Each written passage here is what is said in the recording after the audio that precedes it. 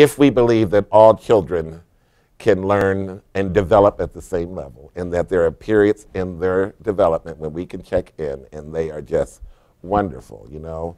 To me, suggests that we don't understand child development. We don't understand human growth and development.